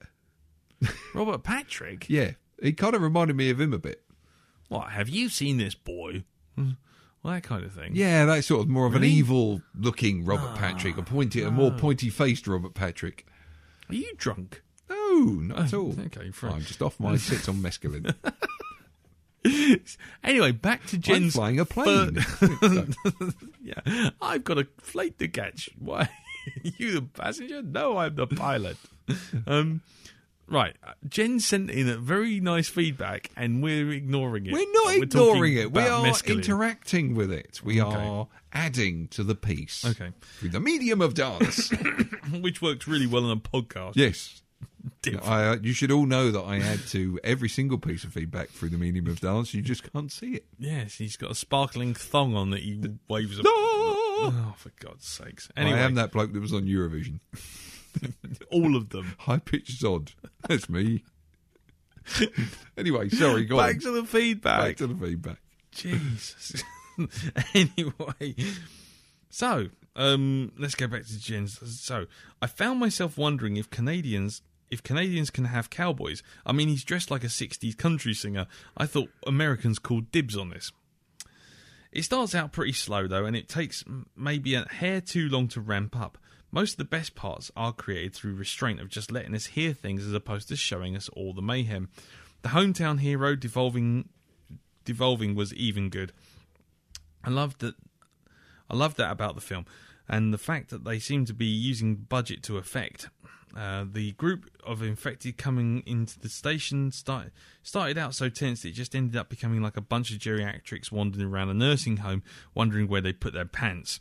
The man who voices Ken Pedophile but not really guy, or Dr. Hello, I'll be your exposition for the film, can be a little community theatre, either overacting or underselling, like a wobbly carnival ride that doesn't so much thrill but more of a recipe for whiplash and disappointment. There you go. That's the title of the podcast. Whiplash and Disappointment. Whiplash and Disappointment. Thank you, Jen. The idea... I'm just thinking that's the new Mills and Boone title coming out this week. Whiplash and Disappointment. Sequel to 50 Shades of Grey. Yeah, that's right. Yeah. Fantastic. Anyway, sorry, Jen. We will get through your part. We'll get through your thing. The ideas are very strong, and the atmosphere and the sound are really engrossing and creepy. I mean, the whole movie is about sound and perception, which I felt they really stick the landing on playing to. But they repeat lots of information, and it takes the characters way too long to understand things they were already told to them. And some of the acting ruins what could have been really disturbing moments. The repetition is good in those who are infected. It just shows the anger and frustration in their madness of being on another plane of understanding. It's just frustrating to be treated like that as a viewer. It raises a lot of interesting questions and concepts, but it just can't seem to tie them together into a neat bow. It leaves a jumbled mess of how humans communicate, how the words can change, and the frustrations of not being understood and the power of reasoning. Well, there you go.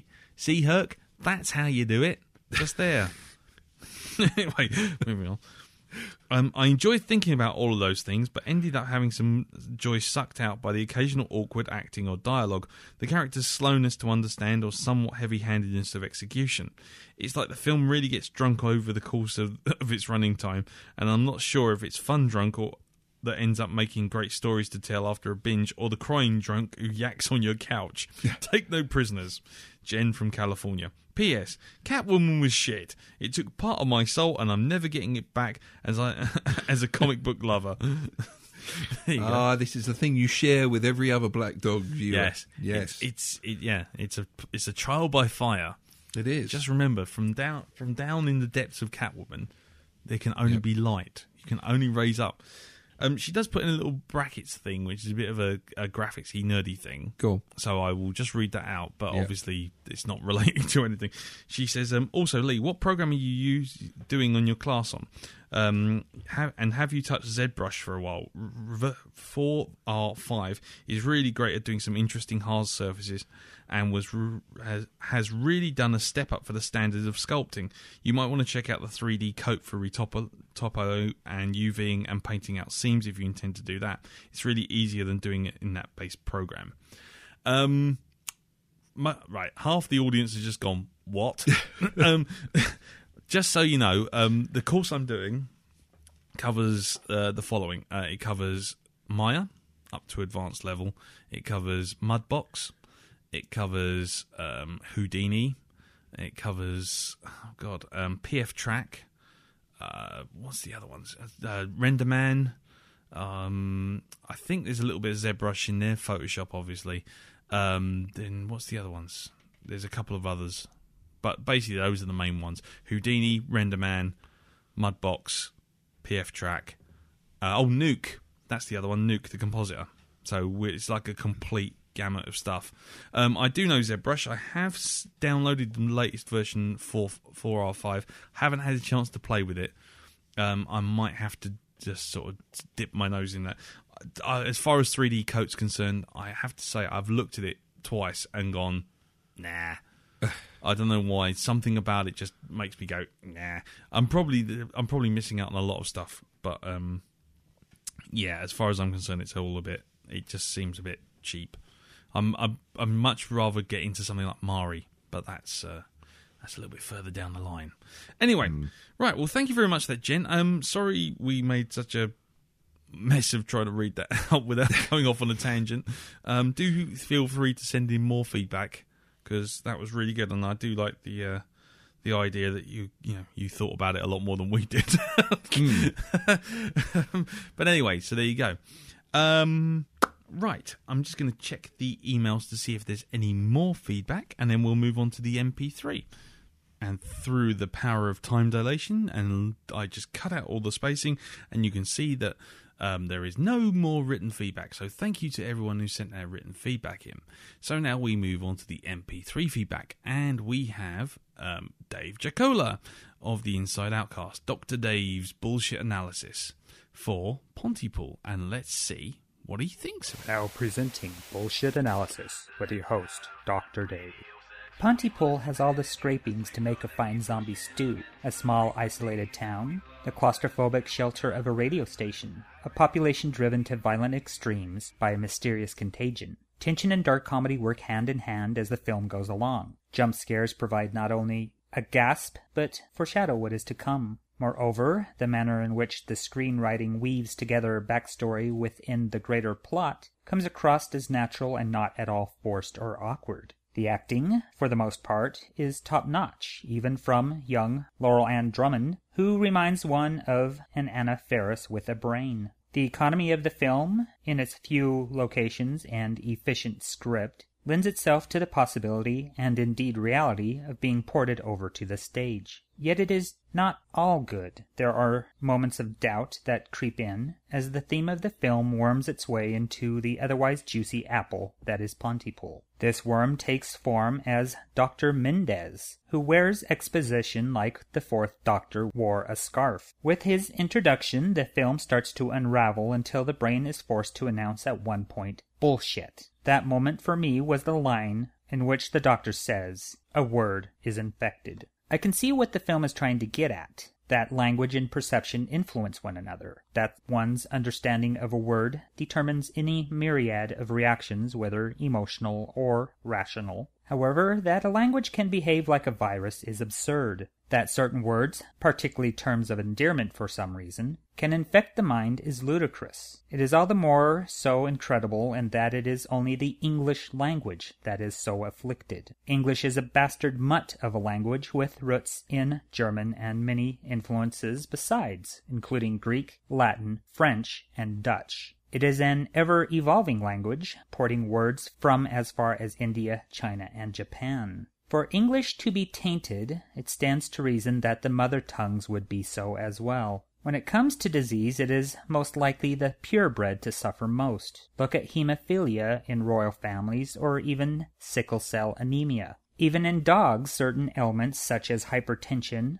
are more commonly found in purebred poodles, dachshunds, and the like. Were the violent behavior of the people of Pontypool supernatural in nature, it would prove far more palatable. South Park managed a similar storyline by actually attaching a curse to cursed words that, when repeated a great many times, led to the triumph of evil. As Pontypool is a French-Canadian production, it suggests a separatist propaganda against English-speaking countries. Otherwise, why have it affect only English? The ending, wherein our morning radio DJ attempts to reboot human perception by convoluting the English language, is a world-class trip to the mansion. Strangely, the otherwise strong writing and solid performances offset this late misstep for an interesting and entertaining film, one that's reach far exceeds its grasp. Also, what the fuck was with the hyper-stylized Tarantino-style tag at the end? And that's my bullshit analysis.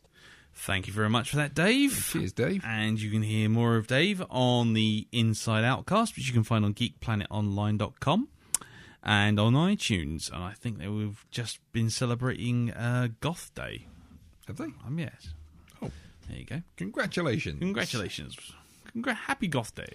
Anyway, I was going to say it's an interesting point about is it some kind of hidden separatist agenda, sort of like a devolution from Scotland from England kind of thing. I didn't even know Canada was somehow. Yeah, it's still part of the Commonwealth. Yeah, no, but I mean, it's like, trying to get back to everyone getting back to French. I thought they were quite happy to be, the status quo, but obviously, we haven't looked that closely into Canadian politics. But again, he kind of, the thing he brings up about the fact that, English is a bit of a bastard language anyway, so understanding could pass between languages quite easily.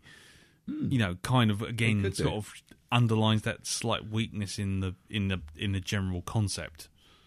That it's overall it's not a bad idea. I mean, I think if I was rewriting it, like I say, I'd go back to the idea of doing it as an internet meme. That somehow an internet meme was infecting people, or was it? God, I can't remember if it was Charlie Brooker or someone like that, or Daily Mash, that said Al Qaeda had managed to bring America to its knees by releasing a picture of a piglet in welly boots. No, it was The Onion. That's it. Terrorist attack of a viral picture that was so good. It was so cute. Yeah. Weaponized cute that basically it brings down all the internet servers because everyone shares this picture of a pig in welly boots. I think something like that. I mean, that's kind of that's how I would have done it, because that whole language thing was a bit nebulous. But anyway, no, I take Dave's point though. Is he just it doesn't work when you really think about it. But anyway, thank you again, Dave, for your bullshit analysis. Always appreciated. And like I say, listen to Dave and Dr. Brandy Sex Voice on the Inside Outcast. Right, okay, well, as some eagle-eared listeners of you out there might have noticed, we've not got Jim after 5 weeks. No, we've put him through enough, so we've put him out to pasture. Just let him sort of recover. So we're back to the old ways, and so of course we have to play out the cast, or at least the feedback section, with our good old friend Mr. Jim Moon, who does Hypnagoria, which you can find on Hypnobobs. Hypnobobs. He does Hypnobobs. He does Hypnobobs, which you can find on hypnagoria.com. And he also has a blog, which is hypnagoria.blogspot.com. And he has Redbubble site, and he's got that Seven of Spectres book, which you can buy on Amazon. Hopefully to see a second volume. And there will be a second volume of that very soon. And it's, basically give him the love that he deserves. God damn it, Internet. Anyway, until he calls us a cunt on this feedback, Exactly. And if you ever meet him in the street, I would just walk up to him and give him a hug, because he likes that. He likes being approached by complete and utter strangers. Yeah, absolutely. And showing affection. Yes, yes. Cup him lightly. It won't freak him out at all. No. And he lives at... Anyway, Before we give out his address live on air, we'll move on to Jim's feedback. So, let's see what Jim has to say about Pontypool. Well, when it comes to Pontypool, I do have one real huge regret. And that is, somewhere along the way, I managed to pick up, no doubt through internet osmosis, a rather nasty infection in the shape of a spoiler that gave away the movie's central twist, that the virus is being carried by language.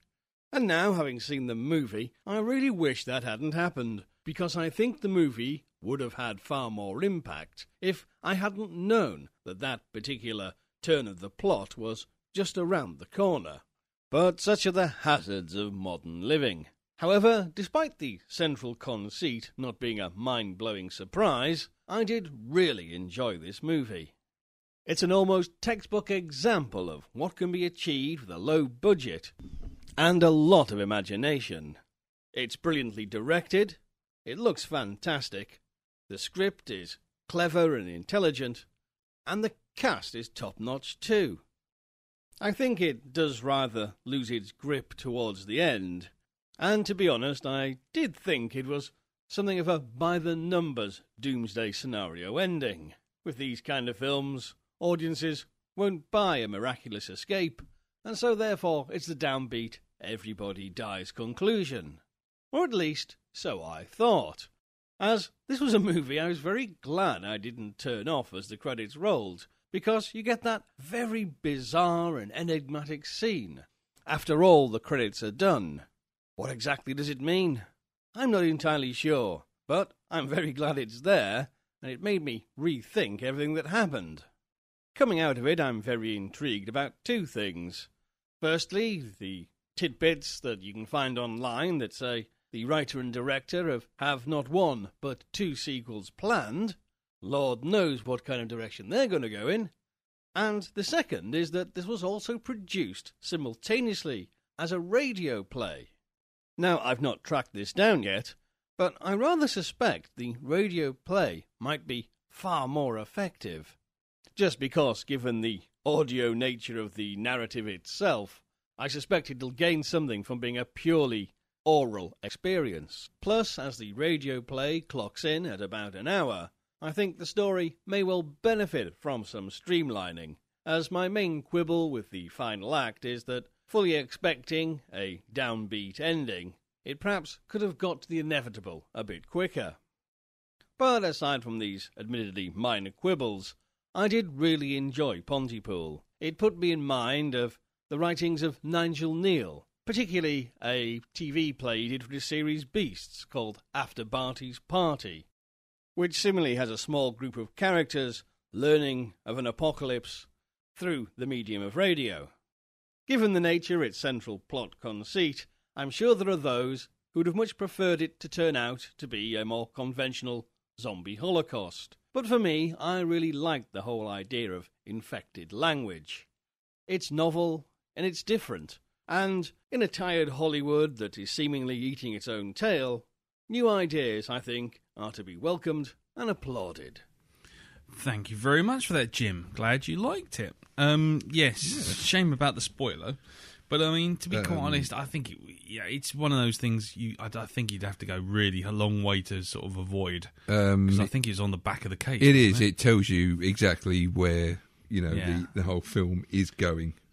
I do think it's interesting if the radio plays an hour. I think you're absolutely right, though.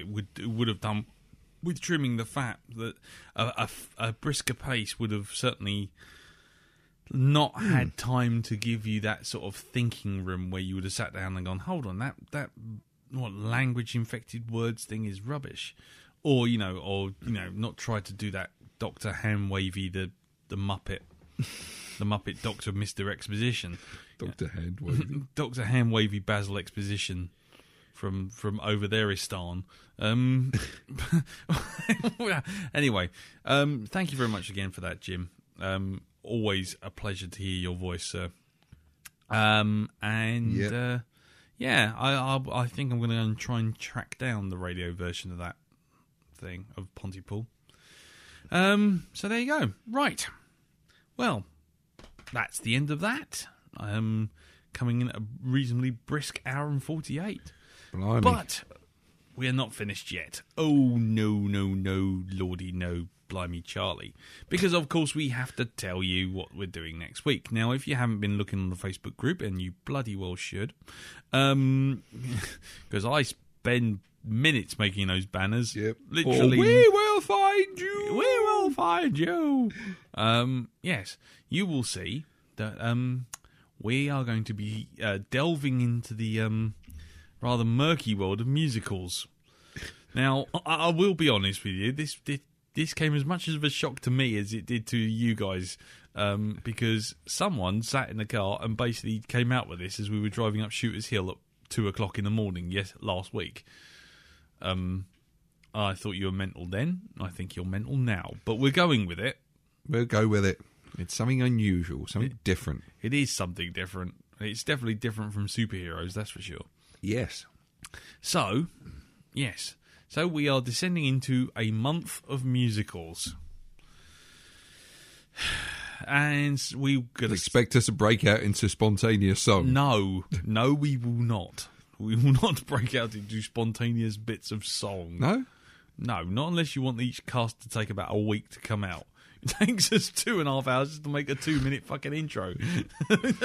Doing 2 hours worth of fucking podcast songs will take us, roughly speaking, about 4 years. No big sort of like numbers Dance then? numbers. No, not unless you feel like producing them. No walking down a big staircase and shit like that. You can walk No. down a big staircase. I'll probably trip up and go arse over tip I'll forward. build the staircase. I'll definitely go arse over tip forward then. Anyway, so yes, so the first of these musicals is the one that I thought of first when we were all talking about it, and you mentioned it as well, obviously. Yeah, definitely. Which was the Rocky Horror Picture Show. Yes.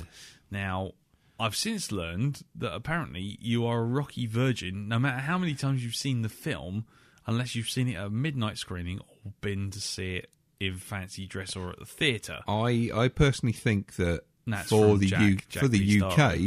those rules have to slightly change because midnight showings of the Rocky Horror Show Are all over the Prince Charles. really? Yeah. Because I've never well, they're not all over the place like they are probably in America. No. I mean, they're more popular there than they are Or here Australia.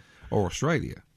So I would say, as long as you've been to the stage show in costume, then you know. And your name was Darren. Yeah, and actually You're allowed. correcting myself from earlier on that I posted. I'd actually been to see the stage show twice. Once in costume. I've actually kind of been twice in costume. I went first time as Eddie, sort of like jeans, bike jacket, stuff like that. Yeah. And the second time I kind of put a bit more effort into it and went as Brad Majors. And that was everything from changing the hairstyle, going out buying Your sort of work like great big clothes. glasses, tartan bow tie, Your work cream clothes. trousers. Sorry? Your work clothes. My work clothes, yeah.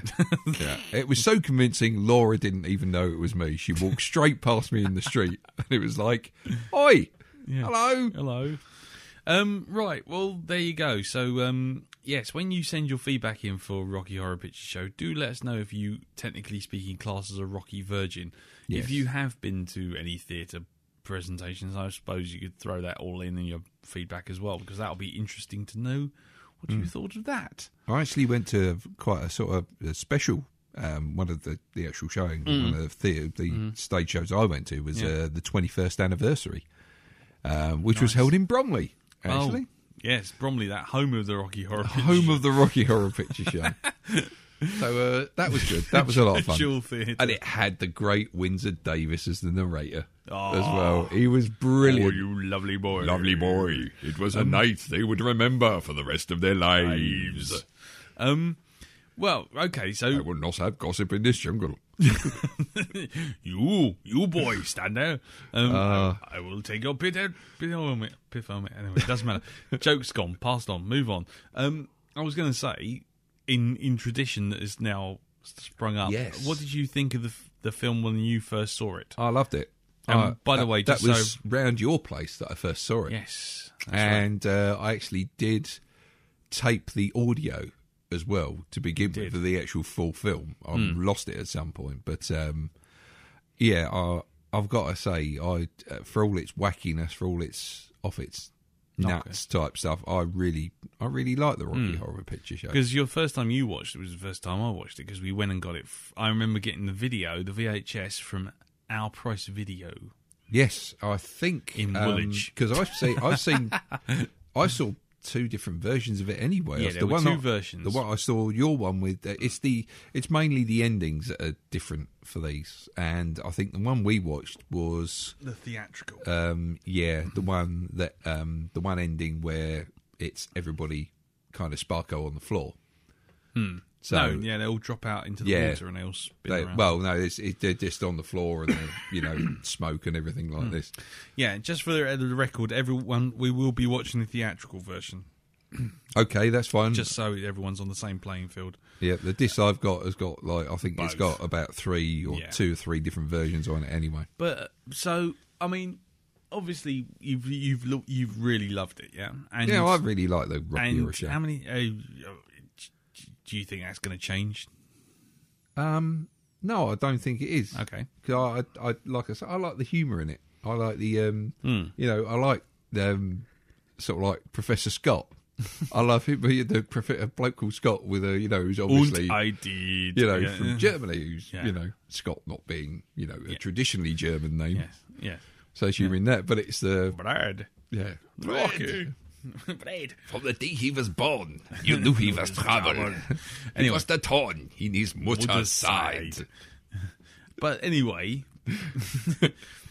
I've got to say that when I did get that video and we watched it, I loved the songs. I thought the first hour and a half, because it's quite a long film, isn't it? Yeah, it is. I think it goes on for about 2 hours. Yeah, I think the first hour and a half is quite fun. It's good fun. But the one thing I always take away from watching that film, and I don't know if it will change now because I haven't seen it in probably about 3 or 4 years, is that the end goes right off the rails. It goes absolutely off its tits, and it has no way of it's clear that it has no understanding of how it's going to end. No, actually, I disagree with that, because what it is, it's this. Well, we can we can do all that talk anyway. About that next week. Yeah, but my overriding memory and feeling of the Rocky Horror Picture Show is right up until the bit where they all get frozen.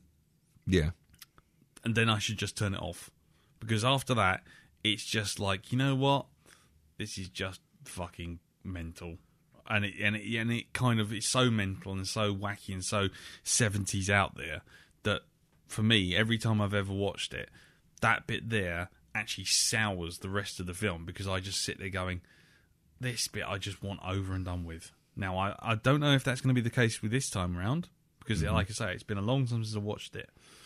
But yeah, that's always my overriding memory. That last 25, 30 minutes just makes me just go, oh, fucking get on with it.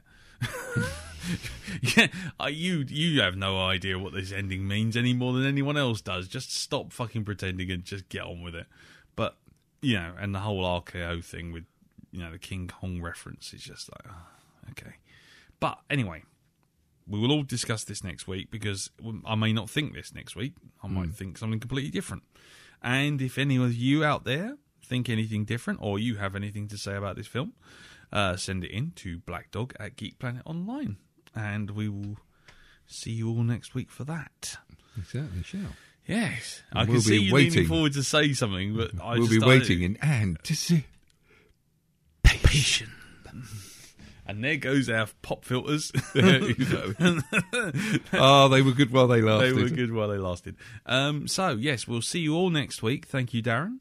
No problem, man. No problem. Thank you to all our listeners and all our feedbackers. Yes. And happy birthday to Rob Halo Man Lamont. Yes. Who's got 1 year older. Don't know his age. Nor do I. Oh, shit. Should have done more research before I said Happy that. Birthday! Happy birthday! It's the thought that counts. Yeah, and yes. Yes, it is. Yes. Happy birthday, Rob. This time of night, that's all that counts. Yeah. That's all that matters. And we'll see you all next week. Send your feedback. Blackdog Geek Planet Online. See you later. Yeah. Say bye-bye, Darren. Bye-bye, Darren. Bye. Bye. Now is the time to say goodbye. Goodbye. Now is the time to yield a sigh. Yield it, yield it. Now is the time to wend our way until we meet again some sunny day. Goodbye, goodbye, we're leaving you, Skeletor. Goodbye, we wish you fun. Goodbye, goodbye, goodbye, goodbye. We're leaving you, Skeletor. Goodbye, we wish you fun. Goodbye,